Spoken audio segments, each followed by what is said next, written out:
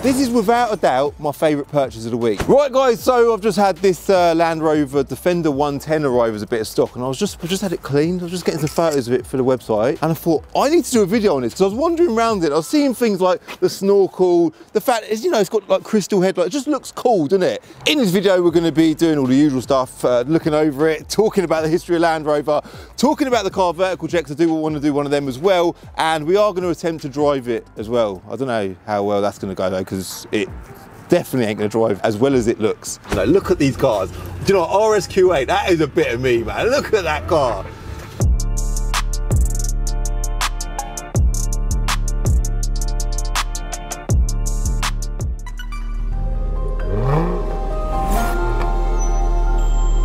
So, more Land Rover content. I love a bit of Land Rover. I don't just love Land Rover content, you lot seem to love it as well. And I actually thought today, if I get myself my own car, I think just for the sake of the channel, it'd be cool if it was a Land Rover. And when this came in, I actually thought, I need to take this home, man. This is a proper cool car. But then when you look on the inside, you know, I'll show you the inside shortly. It's just not as nice a place to be inside as it is on the outside. So two things I want to ask you. One, how much do you think this thing's worth? Have a little guess, yeah, feel free to comment below. And two, what was the other thing I want to say? It's got a private plate on it. The plate does not come with the car. That plate is probably more valuable than the car. What age do you think this car is? Because from the outside, I would say, I know they've got quite an old look to them, but I'd say it looks quite modern. I'll tell you how old it is shortly. So the car has apparently at some point in time been resprayed, so it's looking quite tidy. I'm pretty sure it was green before, because if you have a look in the rear, which I'll show you again shortly, let's talk about the outside first. You'll see that it's green on the floor pan. It has had a couple of little facelift I think they're facelift upgrades, because they sort of improved them over time. I think these 110s come out in about 1980, 1983, something like that. And they made them right up until, is it 2016? Did they make them for as long as that? I think they did. But they made subtle changes throughout the whole period. And then of course, later on in time, they brought out the new Defender, the 2020, which I didn't like, a bit like the new M3 grille. When it first come out, I was like, I don't like that. But now I just said about getting myself my own car, which I talk about all the time, and I will do at some point. I've actually been looking at them because I think they're proper cool. I think what they've done with the new Defender is they sort of drastically changed the look of it, and I always thought that was a bit brave, and I just felt like the way that people love the look of these old ones and what they offer and what they're about, I just felt like, don't know if that was a good idea, but they clearly know what they're doing because they're a massively popular car. So this is a TD5, I think. Let's get under, do you know what, let me show you inside. Should we show them inside, Mark, yeah? It's horrible, isn't it? It's horrible, but it's what people love about it. It's funny, like, people love to moan about Land Rover as a brand firstly, but then so many people just love them. And also with Defenders, it's like, there's almost an element of pride when you're driving one of these things. Look at it. It's not nice inside. It's like, I don't know what it is. It's cool that it's not nice inside. It's kind of rustic and, I don't know, ready for bloody war. And they started building them back in war times. In fact, I done a video on one. I don't know if it was as early as 1920s, but it was old, and it is definitely the worst car I've ever driven. If you didn't see that video, go and check it out. We had a right laugh in that video. Such a cool video. Go and check that out. I also done a video on a later one. I can't remember what year it was, but I remember it was like a deep red colour. I think it was about a 2012.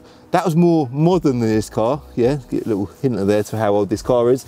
And yeah, that done really well, that video. So again, going back to the Land Rover subject, it's quite important that we do Land Rover content. Manual gearbox, 5-speed, TD5. That's what I want to see, because I think the TD5's a 5-cylinder engine. So in theory, if we can see something indicating that it has 5 cylinders, then we have a TD5 engine under the bonnet. Oh, look at that. See, look, that looks surprisingly modern under there, doesn't it? That looks surprisingly modern. Now, the TD5 engine is supposedly, yeah, I'm not sure how true this is. I'll probably get corrected by some Land Rover fans in the comments below. Supposedly the most reliable engine that they ever put in a Defender. And Defenders were never really known to be a massively reliable car. I think they're about 122 horsepower. 5-cylinder, which is proper cool. This car's got a snorkel, which is also proper cool. It is also, as mentioned, it's a 110 wheelbase, so the wheelbase is a world 90, 110 and 130. Obviously 130 being the longest. This is the middle-sized wheelbase. Look how good the wheels and tyres look on this car. Like, that is such a cool feature. Like, I had it in my mind, but I just didn't mention it. What size are they? what tires are they? 265, 75, 16. Big chunky tyres on little black wheels. Love that. It's a 5-seater with a truck back as well. So it's got like a canvas cover on the back there, which looks quite new. I would open it, but I reckon there's probably a dead body or something under there, so we'll leave that, yeah? Crystal rear lights, which I mentioned. Crystal headlights, let's go back to the front of them. They're obviously an aftermarket mod, but they look wicked as well. And in fact, I haven't really touched on the fact that it's grey and black, that whole grey and black colour theme, I really like that as well. I am strangely looking forward to driving this car. I know it's gonna be awful, but I think that's gonna make the video interesting. I did film a Land Rover yesterday. That was the banger of the week, and I did break down in it, all right?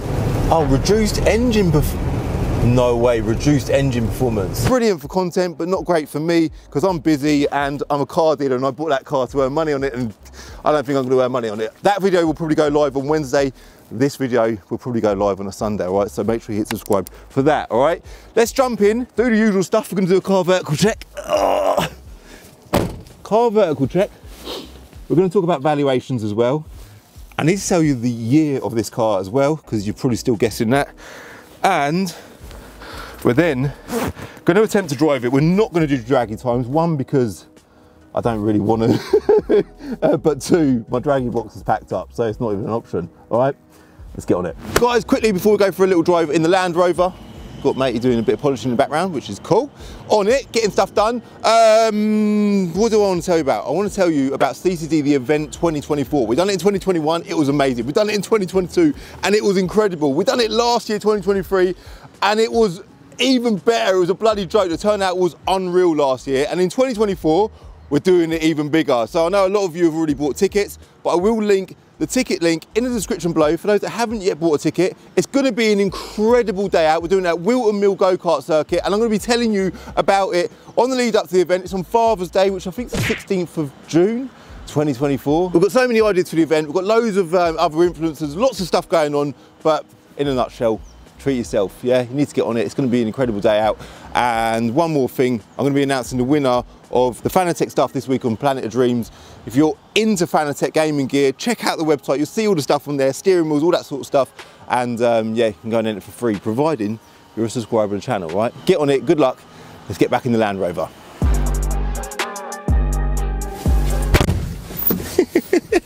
I think robust, that was the word I was looking for. Robust, that's what they just feel very robust. Let me just put the seat back a bit quickly. Oh, it doesn't actually go back.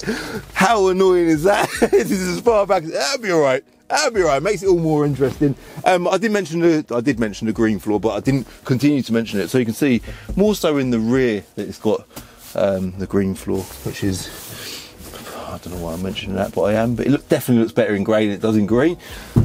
Metal, metal roof. I suppose every car's got a metal roof, but this car has got an exposed metal roof. The seats in the back, they are, I mean, they're seats and you can sit on them, but you can see from this shot here that, yeah, if you're my height, I'm over 6 foot tall. It's a struggle, firstly getting in, and secondly, even staying in. It's just not. There's not much space there at all, but it is handy that it's got the seats. It's also quite handy, it's got a side step, looks good, and it's, you know, it's convenient jumping in and out with a side step. Something else that's quite interesting about the character of this car, because that's what this car has got stacks of, it's got loads of character, is the windscreen's flat. I know that's like, why would you even mention that? But this is the sort of stuff I love about cars. It's why I became a car trader, because I'm obsessed with all these little details. Look at these heater fan things, man. Look at that. That is how you turn the heating up and down, and the heater fan up and down. By the way, it's done 113,000 miles. It's got a Pioneer head unit. That obviously wouldn't come in it from factory. What else has it got going for it? What else has it got? The handbrake is random, man. Proper random. It's got a keep fit window, which is cool. And them door locker things, I recognise them. Are they out of like the old Rovers? They probably are, because it's a Land Rover. They probably are, aren't they? Let's, before we hit the road, let's quickly do a car vertical check. What's that vent switch there? Get the little wipers. Massive thank you to Car Vertical for sponsoring this video. I will link them in the description below. And they are now kindly, they've increased my discount from 10% to 20%. So if you do a Car Vertical check, make sure you use my code CCD to get 20% off your car check, all right? So here we go. Land Rover Defender. Car Vertical is going to tell you, has it been clocked? Is the mileage all good? It's got a green tick on the mileage. It's also going to tell you if it's got finance outstanding on it. It's got a green tick on the finance. It's also going to tell you, does it have any previous damage or any previous recorded damage? You've got to understand that some cars don't go through insurance, and it can only ever pick up a car that's been reported as damaged, but this car has also got a green tick on that. Something else it does as well is it tells you if it's previously been stolen, if it's on the hit list as far as a stolen recovered car is concerned, and this car isn't, so it's all green ticks. And I'll show you an example. In fact, before I show you the example, let's just quickly scroll down. Yeah, if you scroll down further, you'll see that the mileage is all consistent, which is always, I think that's quite a good way of them sort of displaying the mileage on the car. They just show it as a graph so you can see visually it's just consistent throughout the whole time. I might have just given away the age of the car then. Shall I tell you how old it is now? I think now's the time in the video that I'll tell you how old it is. Let's scroll down to the timeline because that's the best part to show you. Oh, values, look, market value, there you go. Market value according to Car Vertical is 16,273 quid. And there's the age of it there, 2001 Land Rover Defender. This car is 23 years old. 23 years old this car is. Did you think it was older or younger than that? I'm curious to know, because I think it looks more modern than that on the outside, and then you get on the inside and it looks a bit quite the opposite, to be honest. But the higher value there is 20,075 quid. The lower value is 13,613 pounds. And if we scroll down to even further now, it says 2.5 litre diesel and blah, blah, blah. It's got the timeline there. January 2001 when it was manufactured, and it was registered a couple of months after that, and it's got the whole timeline of events throughout its whole life. Look, failed an MOT there, shock in 2012. I bet these, that's what they're about, isn't it? It's what they're about. Let's now look at Enter Reg.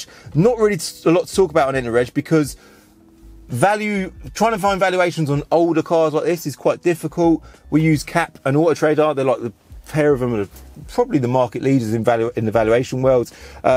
This is it all here. We've put 114,000 miles, 2.5 litre. MOT history there. It's got an MOT until the 28th of September, which is good. But then if you scroll down to the valuations, so Car Vertical got a valuation, but Enter Reg, us lot, we do not have a valuation. We're talking about Auto Trader and Cap, but Car Vertical have. And do you know what? Car Vertical's valuation is actually quite accurate. So that's also quite interesting, all right? I will link Enter Reg in the description below as well. If you're a car dealer and you're not on board with Enter Reg, why are you not on board? You need to get on it. It's an amazing platform. It offers you everything. You can do everything for your car dealership within this platform, and it's cheaper than everyone else. It's better than everyone else, and it's built by us. So, you know, by getting on board with it, you're supporting a nice family of people, yeah?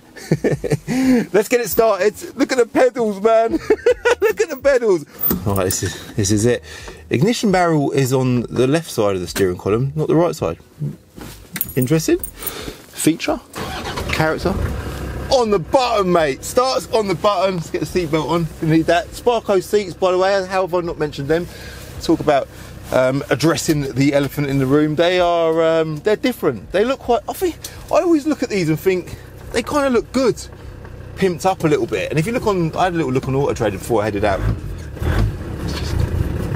It moves. It's got power steering as well, by the way. And they've got a few. That handbrake is random. That is random. Got the Planet of Dreams cars there in the Planet of Dreams unit. If you're wondering why I'm not filming in there today, because well, like I say, this is just completely off the cuff. I was photographing this car and it was parked up, it was looking clean, looking fresh, and I just thought, let's just jump in it, do a video, completely off the cuff, which is just how we like it on YouTube.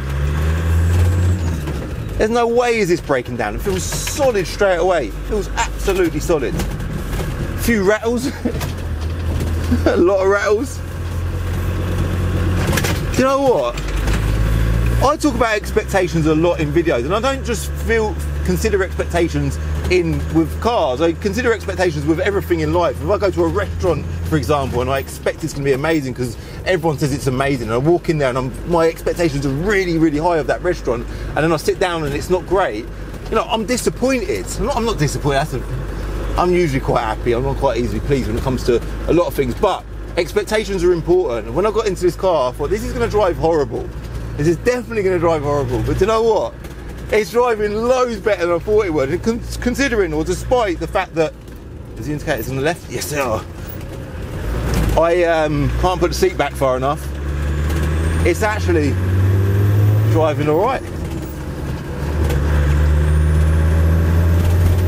There's Urban there. What are the chances of that? So we are right next to Urban Automotive. They are known for selling Land Rover Defenders. It'd be silly if I didn't pull in there, wouldn't it? Should we turn around and pull in there? Got to pull into Urban and just show you their lineup of Defenders, new shape Defenders. It's unbelievable. Actually, that's one of the reasons why I've been considering buying one of them cars, because I drive past their dealership every single day and I'm like, do you know what? These cars have grown on me massively. So we'll go there shortly. Where's second gear? Oh, there it is. Go up the high street. We'll go up the high street first. Yeah, see if we get any looks. Stony Stratford, Milton Keynes, by the way. It's quite a cool little place. Bit rattly in here. Apologies for the noise. It's turboed as well, by the way. Did I mention that? It's a turbo diesel. So you can hear a little bit of turbo spool there on it. Love it. Yeah, so far there ain't a lot of people around, but I'm not getting any looks. I like them Audi RS e-trons, by the way. I think they're cool for an electric car, considering they're electric. Oh, there's a 1 Series like car 130i that we bought the other day, but that one looks like it's all right. Whereas, yeah, my one isn't. Bit of boost, turbo boost there. Felt the power. The whole 122. That's what it was from factory. There's a Range Rover there. Look, new shape, sport. Come on, am I going to get any looks? Surely.